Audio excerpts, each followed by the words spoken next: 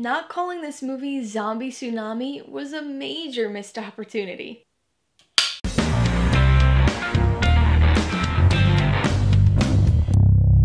Hey everybody, welcome to Mainely Movies. As part of my 2019 13 Nights of Halloween series, today I'm going to be talking about the 2019 SyFy Channel original movie, Zombie Tidal Wave. If you're new here, please consider subscribing for a variety of movie-related content like reviews, rank lists, and trailer reactions. All of my reviews include a breakdown of the pros and cons, my rating, and some tailored film recommendations, so be sure to watch through to the end of this video for all of that extra content. Zombie Tidal Wave stars Ziering, Chikashi Linzbichler, and Shelton Jolivette, and was directed by Anthony C. Ferrante. It tells the story of fisherman Hunter Shaw, played by Ziering, as he attempts to save the residents of a small coastal town after it's been hit by a tidal wave. That just so happens to have brought zombies along with it. How do you even review a movie like this? Usually I talk about the cinematography, or the script, or the underlying themes when reviewing films, but this isn't the kind of movie you can do that with. There's no substance to it that can be critiqued in any meaningful way. It's a terrible movie, but intentionally so, and that's the key to understanding this movie and understanding the point of its existence. This type of movie is the SyFy Channel's bread and butter. They pump out the most ridiculous, cheesy, low-budget original movies you could imagine, but as stupid as they are, we watch them, and we glean at least some entertainment from them. After the conclusion of the fantastically terrible Sharknado series last summer, we needed something to fill that made-for-TV B-movie void. Luckily, Ian Ziering and director Anthony C. Ferrante stepped up once again to provide us with our SyFy Channel original movie fix. We've still got our aquatic theme, but instead of sharks, we've got zombies. A tidal wave of zombies. Really. Now obviously my expectations for this movie were extremely low. As a film, I knew it was going to be terrible, but as a SyFy Channel movie, I was kind of optimistic about it.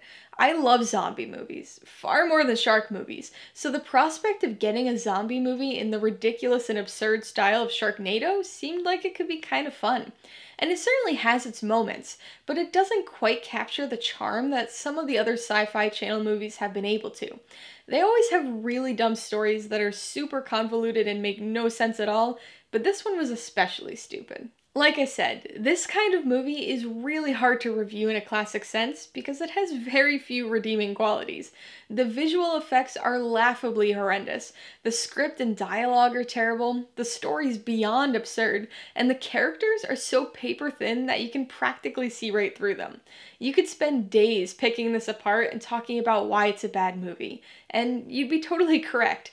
But despite the fact that this is an intentionally terrible, ridiculous, reductive pseudo-parody, it's clear that at least some of the people who were part of making this movie genuinely know and appreciate the zombie genre. There were way more nods and homages to zombie movies than I ever would have expected. I think probably the most obvious was the design of the zombies themselves, which was a pretty clear nod to the zombie design from George A. Romero's Dawn of the Dead. If you've ever seen that movie, you know that the zombies look a little hypoxic. They're blue. They may look silly now compared to the makeup we're used to from things like The Walking Dead, but that was the original look. And the zombies from Zombie Tidal Wave are blue. And not just Romero blue, like blue blue. Like they just crawled out of a porta potty blue. There were also other references too. A handful of the lines of dialogue were subtle nods to lines from classic zombie movies. There are a couple scenes early on in a bar, and all the beer the characters are drinking is Romero brand. There's even a rock band in this movie called the Fulcis, which was a nice little reference to Lucio Fulci, who directed numerous zombie movies throughout the 70s and 80s, including the influential Zombie 2, which just so happens to feature a zombie fighting, you've guessed it, a shark. Alright, let's talk about the pros and cons. The only real pro of this movie is its absurd fun. This is a downright terrible movie, but it's so ridiculous and so campy that it ends up being sort of enjoyable at points. All the things that could be considered cons of this movie are intentional, and so they come across as stupidly amusing. It's certainly not high-class cinema, and not everybody will get the same enjoyment out of something so ridiculous, but I'd be lying if I said I didn't enjoy parts of this movie. On the con side, is literally everything else. Like I said, this is a bad movie. Objectively speaking, and probably for most people, subjectively speaking too. It seems kinda silly to go super in depth about the cons for a movie like this, but I'll briefly touch on a few of the major ones. The biggest issue is definitely the visual effects. They're absolutely horrible. There's terrible glowing effects, silly electricity stuff, and over-the-top blood spurts. The zombies look stupid enough with their Blue Man Group appearance, but anytime water is actually incorporated, it's utterly absurd. The shots of the zombies in the tidal wave, I can't even describe it. Con number 2 is the script. This movie makes no sense. These SyFy Channel movies are always ridiculous, but this is even more stupid than normal. As absurd as the premise sounds, the movie's even more ridiculous with the convoluted path it takes. And don't even get me started on that dialogue. The third major con has gotta be the characters. They're just zombie food. There's no characterization or development to any of them, so you don't care when they get eaten. And the performances really match that, with the exception of Ziering, who once again earnestly gives his all to this movie. Everyone else, frankly, feels like zombies, even when they're not supposed to be. I'm gonna give Zombie Tidal Wave 1.5 out of 5 paws.